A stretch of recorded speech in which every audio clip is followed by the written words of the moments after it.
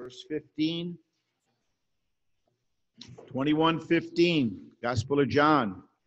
If you take notes, I've entitled it, Take It Personally. Take it personally. Thus saith the Lord. When they had finished breakfast, Jesus said to Simon Peter, Simon, son of John, do you love me more than these? He said to him, Yes, Lord, you know I love you. He said to him, Feed my lambs. Now, doesn't seem like there'd be much in here, but I beg to differ. In every single passage of Scripture, there is much there. You just have to dig for it. But before we dig into this passage, let's bow our heads and ask the Holy Spirit to walk amongst us and to open our minds to it. Spirit of God, we do thank you for indwelling us, and we ask you now as the preaching of the word goes out that you would speak to every heart. I pray that you would speak directly to your people, and I would just be the vessel standing here, Lord, and that you would speak to every heart as it pleases you. And if there be one here today, Lord, who doesn't know Christ as Savior, we do pray that the preaching of your word, the Bible says faith cometh by hearing, and hearing by the preaching of the word. And we pray, God, that that might be the case today for one who knows not Christ as Savior. We ask you, Lord, if you're willing, and we ask you, Holy Spirit, to help us leave here with a blessing from this message. Help us to put something in, use it to put something in our life or take something out and to share with another life. It's all in Christ's name we pray. Amen. Take it personally. Our title this morning seems to go against all that we've been taught about how to handle life situations. I looked it up. I wasn't sure. You know, there's so many definitions of things today. I looked up take it personally in the dictionary, and it says it refers to interpreting a remark or action as being directed toward you and you being upset or offended by it, even if that was not the speaker's intention. That's what the dictionary says. And they gave an example. I took it personally when he yelled at the class. In other words, a teacher yelled at the class, and one individual in that class took that personally, instead of it just being something for the whole class to understand. That's why, as young people, we're taught by our parents not to take things personally. We have to grow up, and things are going to happen, and just don't take them personally. Our dads usually teach us, sticks and stones may break your bones, but names will never hurt you. You grow up, you find that's not always true, but as a kid, it works. And as adults, we learn that taking our lives personally can also cause us a great deal of pain and discomfort. That's because taking life personally makes it very hard to forget or to forgive. It fosters insecurity, shame, and low self-esteem. Taking life personally causes distress, it causes depression, discouragement, and a host of other emotional problems that affect some people for the rest of their life. You probably know people like that. I do. That something happened in their life, they took it personally, and they never got over it. And they live with it to this very day. And I dare say all of us have at some point experienced the side effects of taking life too personally. All of us have. That being said, that's all true in the temporal realm. In this world, that's true. Taking things personally isn't a good thing to do. But as you know, you are not only temporary creatures, you are also spiritual creatures. I dare say you are more of a spiritual creature than you are a temporary creature. And taking things personally in the spiritual realm is a good thing. It's not a negative thing. Here, the term take it personally refers to God's word being directed towards you, but you're not upset because you know that the author of the word loves you, so you take his word to heart. That's what it means to take it personally, spiritually. That truth is found in the author loves you is found in Romans 5:8. But God demonstrates his love toward us, and that while we were yet sinners, Christ died for us. In other words, while you and I were still in our sin, while we were counting the blood of Jesus Christ as nothing, as unholy, he loved us enough to send him to die for us and to call us into his kingdom. And we also see that in John 3:16. For God so loved the world, he gave his only begotten Son, that whosoever believeth in him shall not perish, but have everlasting life. He loves us. He loves his people. And when it says in John 3:16, just for the record, he's not saying the world. If you look it up in the original language, the word world is cosmos. Thank you very much. It's cosmos, and it means creation. And that means that God loves his creation. And if you look up the word love in the original language, you'll see the number G. It's a G25. The G stands for Greek. The 25 stands for the type of love. It's a respect for. It's a concern for. And a G26, when God says that he loves you, that love is a G26. It infers an intimate relationship. So John 3:16 is telling us that God has a concern for the world. So he gave his only begotten Son, that whosoever believeth in him shall not perish. He loves you. He loves his people. And not only does God love us, Jesus commands us to love him. If we love him, we'll obey his word. We talked about that in Bible study, John 14:15. It's a command. It's not optional. It says, if you love me, keep my commandments. Simply put, if you love Jesus Christ, God, if you love him, then this book is a book that you'll run your life by. It's that simple. It doesn't say you'll do it perfectly. It says that that's your goal, which means that every disciple of Christ, each and every one of you sitting here that knows him as Savior, is commanded to take their spiritual walk, to take the Bible, and to take their relationship with God personally. Take it personally. It's meant to be done that way. And I would remind you that Jesus wasn't talking or speaking metaphorically. Now, unfortunately, that lesson has not been learned by most of the 21st century evangelical church. They haven't learned that. They think God loves everybody. He wasn't speaking metaphorically. He said, if you love me, and I mean you really love me, then you're going to be able to follow my commandments, walk in my word, keep it. What Jesus is telling us in John 15:4 is if you want to have an intimate relationship with me, God, you must take the scriptures personally. That's how you have a personal relationship with Jesus Christ. Which means if you're in the furnace of affliction, something's going on in your life, take suffering personally. You do that for Christ's sake. Philippians 1:29, for it has been granted unto you that for the sake of Christ, you should not only believe in him, but you should also suffer for his sake, whether it's persecution or whether it's just things in your life. Suffering is a gift. It helps you grow. We all know that. If you go to a gym, what's the motto? No pain, no gain. Same is true in the spiritual realm. If you're not practicing your faith and sometimes suffering through your faith, you're not gaining anything. We should also take personally our prayer life. 1 Thessalonians 5:17 commands us to pray without ceasing. So we should take our prayer life personally. Take it to heart. Make it an important part of your day. It should be an important part of a day. You shouldn't even have to make it. It should just be there automatically as a disciple of Christ.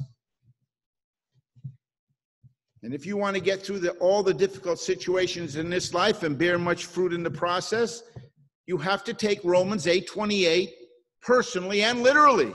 All things work together for good to them who love God and are called according to his purpose. According to his purpose. You're his purpose. He has a plan for every life. And so whatever happens in your life, know that it was put there for you. So even if it's a bitter thing, it's an opportunity, and God put it there to help you. So instead of looking at it like cod liver oil, you should be looking at it as something that tastes sweet, because ultimately it will be sweet. I dare say you better take everything you do in the spiritual realm personally. I don't care what it is, everything you do, because you're going to be held personally responsible for all that you do now. 2 Corinthians 5:10. For we must all appear before the judgment seat of Christ, so that each one may receive what is due for what he has done in the body, whether good or evil. So you take God's word personally because you're going to be personally held accountable to it. Another reason God wants us to take the Bible personally is because from the time we're saved to the time we go home to glory, guess what? Every single day you're going to have to fight a spiritual battle. There's not one day that goes by that you won't have to fight a spiritual battle of some sort, either against the world, against demons and devils, or against yourself.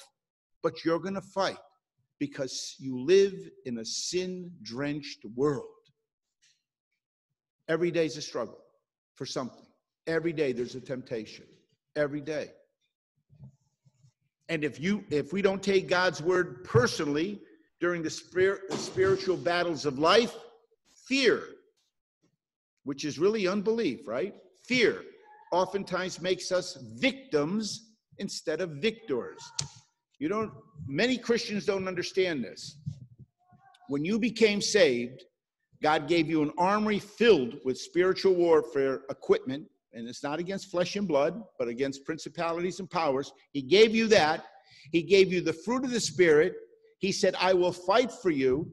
He says, I will never leave you nor forsake you. That means on a battlefield of life as well. You have everything. Summed up, you have the opportunity to have a victory that in anything that comes into your life, you can be victorious over it. And the only thing that stops you from being victorious is yourself. That's it. Because you take God personally, you take his word personally, you take the promises of Scripture personally, you have victory over everything. There's nothing you can't get a victory over. Victory over death. 1 Corinthians 15:55. Even death can't do anything. Oh, death, where is thy sting? Oh, grave, where is thy victory? You have it. It's throughout the New Testament. Why? Because Jesus Christ had it, and he's the vine and you're the branch, so it dribbles down to you, so you have the victory. In 1 John, you have victory over the world, even your faith. That's given to you by God. You have to take your faith, you have to take God personally. The Scripture, you have to take it personally. Take it to heart. That's what it means. Put it in your heart. Believe it. Live it. Speak it. Have a bibline language. That is what comes out of your mouth. I've had people say, how come every time you talk about something, it's always got a Bible thing in it? Well, that's because I'm a Bible guy. And I know the language. I'm learning it. Every day I'm learning something new. And you should as well. Don't be a victim. That dishonors God. When I talk to a Christian or a professing Christian, I meet a lot of people. And sometimes they'll say, well, how's the world treating you? Well, I'm hanging in there. You're a Christian, right? Yeah, you go to church? Yeah, okay. How come you're hanging in there? What does that mean, you're hanging in there? Well, things are kind of tough. Well, what happened to Romans 8:28? Isn't that in your Bible? That's going to all work out for your good, whatever it is? Is that there? You have it? Do you believe it? Then you can't be hanging in there. I'll even tell you how bad it is. I was in a place, and I was buying something, and I walked in, and this was maybe a couple of weeks ago, and and I said to the guy, "How you doing?" I love doing that because I get so many reactions from people, and I feed on that. I love that. How you doing? He says, "I'm hanging in there." Now that guy he didn't know anything about God, didn't want to know anything about God, right? I said, hanging in there. Oh, without even thinking, it came out of my mouth. I said, I'm probably one of the most fortunate men in this store, maybe in this world. He said, what do you mean? I said, I don't ever have to hang in there because somebody hung in there for me 2,000 years ago. The guy started laughing. He never stopped. He laughed while he rung up my register. He laughed when he gave me my product. He was laughing when I left the store because it struck him that he knew exactly what I was talking about. Now, whether God used that or not, I don't know. But I know this, I can't recall ever being a victim since I've been saved because I dare to believe what's in this book. And you should be the same way. There's no victims in heaven. There's only veterans. That doesn't mean you don't get beat up. That doesn't mean that you don't have scars. It doesn't mean that. It simply means that you finish whatever it happens in your life and you are victorious over it because in some way, shape, or form, you glorified God. And in the process, you sprouted up a little bit spiritually. Now, take Peter. And from our text, Peter was a victim. He was a victim of fear. And because of that, it drove him to deny Christ 3 times. This is somebody that ate with him, that slept with him, that watched him bring back the dead, that watched him give sight to the blind, put the legs back on the lame, and even give those who have lost hearing their hearing back. He witnessed all of that. He saw it all. He was on the Mount of Transfiguration. He heard God speaking down. He saw all of it. But when he was tested, he became a victim because of his fear, and he denied his Lord 3 times. To restore Peter, Jesus wanted Peter to take his question, "Do you love me?" personally. He wanted him to take that question. When Jesus said, "Do you love me?" He wanted that question, he wanted Peter to say, take that personally. He wanted him to take it to his heart. Jesus asked that question 3 times because he had to reach all 3 levels of the human nature. There's 3 of them: the emotion, the intellect, and the will. Jesus, and with that, the setting for this restoration to Peter took place on the shore of the Sea of Tiberias. Now, I'm going to have you should be there now in your Bible.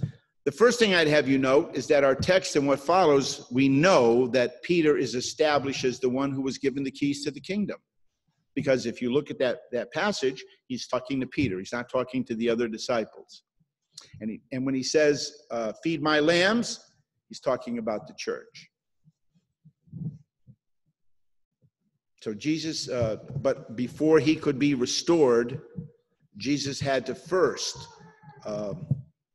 purge him from the guilt, the fear, and the insecurity that he had because of because of his sin against his master. So Jesus, to purge that, asked him that question: "Do you love me?" And probably just as importantly than purging him from those insecurities and fear and guilt, it was also important that the other apostles that were sitting there with him see that the master had restored Peter from his fall from grace. They had to see that. They had to witness that. Now, the first thing recorded about Peter's fall is found in Christ's words to him before it actually happened. In Luke 22:31 and 32, Jesus reveals, he says, "Simon, Simon, behold, Satan has demanded permission to sift you like wheat, but I have prayed for you that your faith may not fail. And you, when once you have turned again, strengthen your brothers." Remember the prayer he prayed for him? Now, it's important to note that Jesus didn't pray that Peter wouldn't fall. He didn't pray that Peter wasn't going to fall. He prayed that his faith wouldn't fail. His purpose is allowing Peter to fall was to allow the apostle to see the true condition of his heart. And isn't that what he did with Job? Exactly the same thing. Only by falling from grace would Peter understand the worldliness of his the worthlessness of his self-confidence. Only by seeing it. How many times have we done that? How many times have we sinned against God and we had to really feel that sin and look down and then look up and say, wow, I never knew that was there. I never knew I could do that. That's how we learn. Only by falling from grace would Peter understand his worthlessness. And only by falling would he be able to humble his proud spirit. He had a proud heart. In Luke 22:33, we see Peter's reply to the Lord and the necessity for Satan to sift him. Here's the reason why Satan sifted him. Peter said, Lord, I am ready to go with you both to prison and to death. There's pride, right? A proud heart is a condition that not only exposes one to a fall, but the fall itself may be the only way to cure it, or to cure a proud heart. The fall itself, when you after you fall, you look at what you did, and you realize that there was something that had to come out, and God worked that out. We must learn that Christ's power is made perfect in our weakness. That's what Paul wrote in 2 Corinthians 12:9. We must learn that when we are weak, we are strong. And that's 12:10. You see, beloved, Jesus knew that Satan would torment Peter. He would tell him with suggestions. You know how sometimes things occur to us or speak to us, and boy, that must be me saying it. It's spiritual warfare. Satan would suggest to him, your sin was so great. How could you deny God himself? He's not going to forgive you. He knew that he would do that. The serpent would remind him that he'd lost his apostleship. You're not an apostle. Those other guys didn't deny him. You did. He would press home the idea that his hope in Christ was all but gone. He knew the devil would do that. To deal with these temptations, Peter needed his faith restored. That's what Christ was going to do. And that's why Jesus prayed that prayer, that your faith may not fail. Now look at verse 7. It says here Peter's told that it's Jesus who spoke to them. So what does he do? He's bringing in all this fish. Somebody says it's the Lord over there. It's Jesus. He puts his clothes on, because I guess when they went fishing in those days, they didn't wear clothes. They didn't want to soil them. So he throws his clothes on, jumps in the water, and swims to shore. Now look at verse 9. We learn the first thing Peter saw when he joined the Lord was what? A fire of coals. A fire of coals. You know, that expression is found only one other time in John's gospel. In John 18:18, we read that in the priest's palace there was a fire of coals that Peter stood beside with Christ's enemies, warming himself. That's the only two places in John that it shows.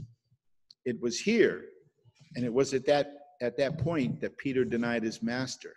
So I think it's pretty fair to say that seeing his master standing by that fire of coals must have convicted his conscience. Imagine walking up on a beach and seeing the one you denied and seeing that fire of coals and knowing that you were standing by fire of coals when you denied him, and there he is right there. It must have convicted him, convicted his conscience. It must have brought back a lot of memories of that denial. But you know what? When Jesus talked to him, you notice he didn't point it out. He never mentioned it. He didn't mention anything about it. And you know why? Because it wasn't necessary. The fire of coals was a silent preacher that said everything without ever uttering a word. Just the fire of coals. Now look at verse 12. Here the Lord invites the 7 disciples to have breakfast with him. Now here he begins Peter's restoration process. By inviting all of them to eat with him, Jesus demonstrated that his attitude towards Peter had not changed. He didn't say, okay, you 6, you come over here, Peter, you go. He didn't do that. And he doesn't do that with you and I when we sin against him. He never leaves you, even when you sin. He may not hear you, because the Bible says, if I regard iniquity in my heart, he will not hear me. He hears you, but he won't respond to it. He didn't leave Peter, and he won't leave us.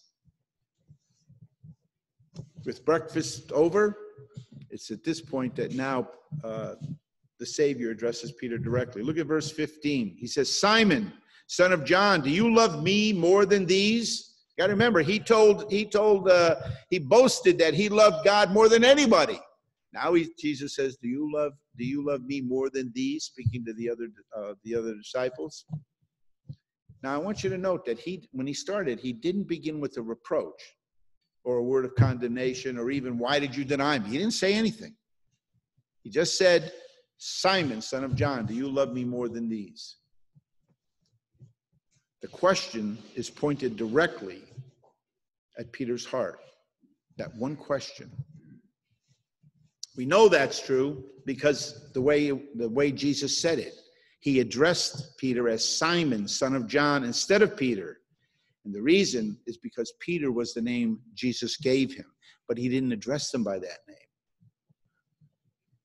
Simon was Peter's original name, that in John 1:42, Jesus said, you are Simon, the son of John, you shall be called Cephas, which is translated Peter. Now, though, in speaking to him, Jesus refers to him as Simon, because in Luke 22:31, that was the name the Lord used in prophesying his fall, that Satan wanted to sift him. He called him Simon, not Peter. Luke writes, Simon, Simon, behold, Satan has demanded permission to sift you like wheat. That's what he said. That's what he called him. So by addressing him as Simon, instead of Peter, the apostle Peter would understand that the origins of his fall did not come from Peter the apostle, but from Simon the natural man.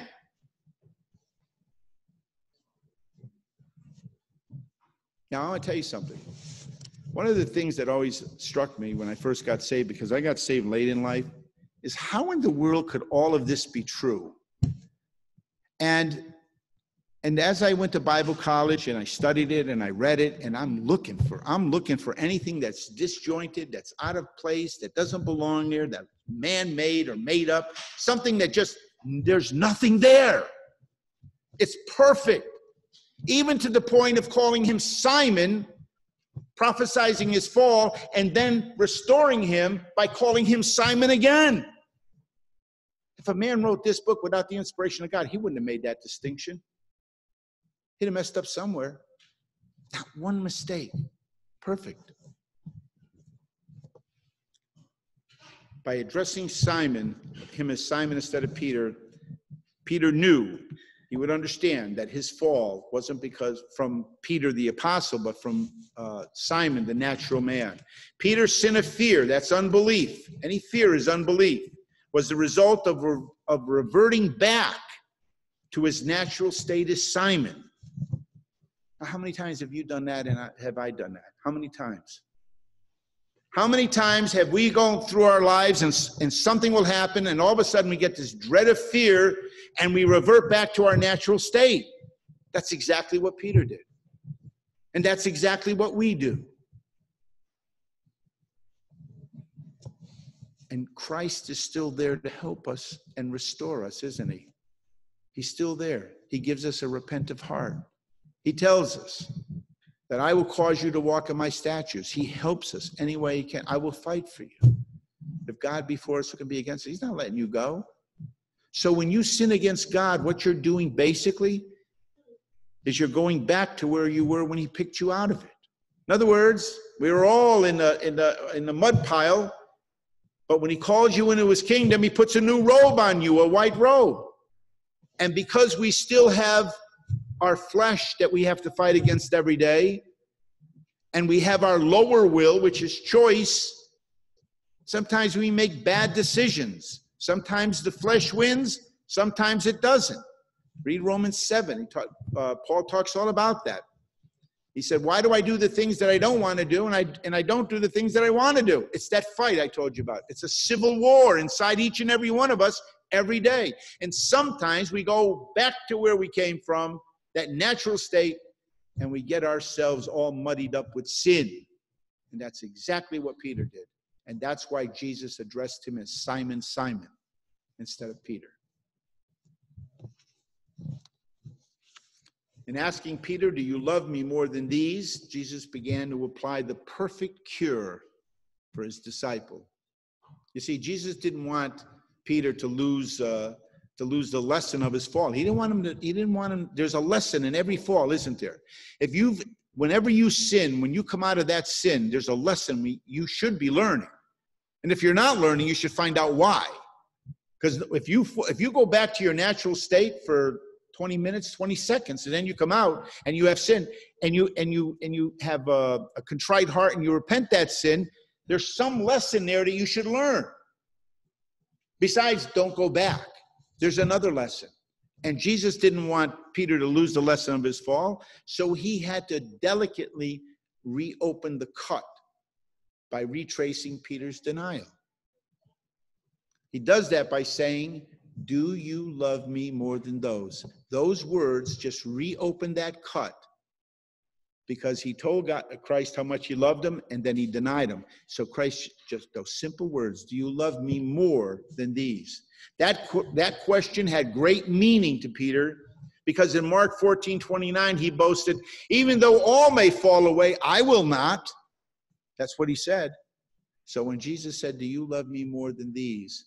he was just gently cutting that little cut open, so he remembered the fall. And not only was he trusting in his own loyalty, but he boasted that his love for Jesus surpassed that of the other apostles. That's why Jesus asked him, "Do you love me more than these?" Now, the question gave Peter an excellent opportunity, a gracious opportunity to retract his boasting, which he gladly took advantage of. He answered back, "Yes, Lord, you know that I love you." The word "you know" was Peter's heartfelt confession to his master of what he had done. And Matthew 26:75 shows Peter's contrite heart for his sin. And Peter remembered the saying of Jesus, "Before the rooster crows, you will deny me 3 times." And he went out and wept bitterly.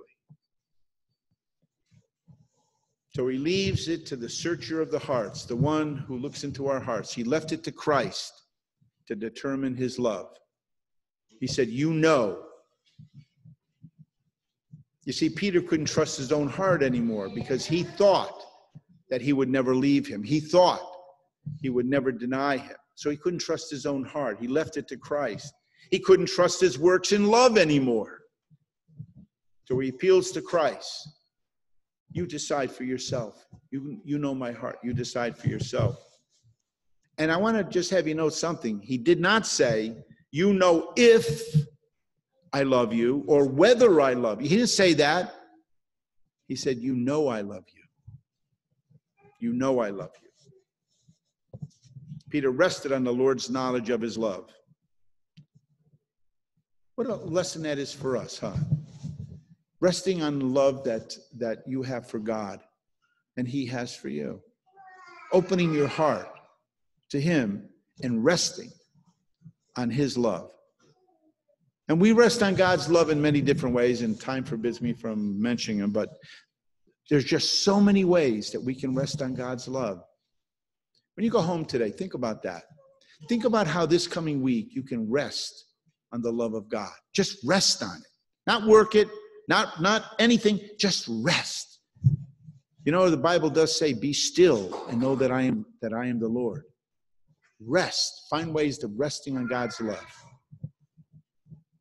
And in that we see Peter's humility and confidence when that he was united once again with his Savior. Someone has written on this passage, he said, and I quote, "It was as though he said, 'Thou hast known me from the beginning as son of Jonah, drawn me to thee, hast kindled love in my soul, hast called me Peter.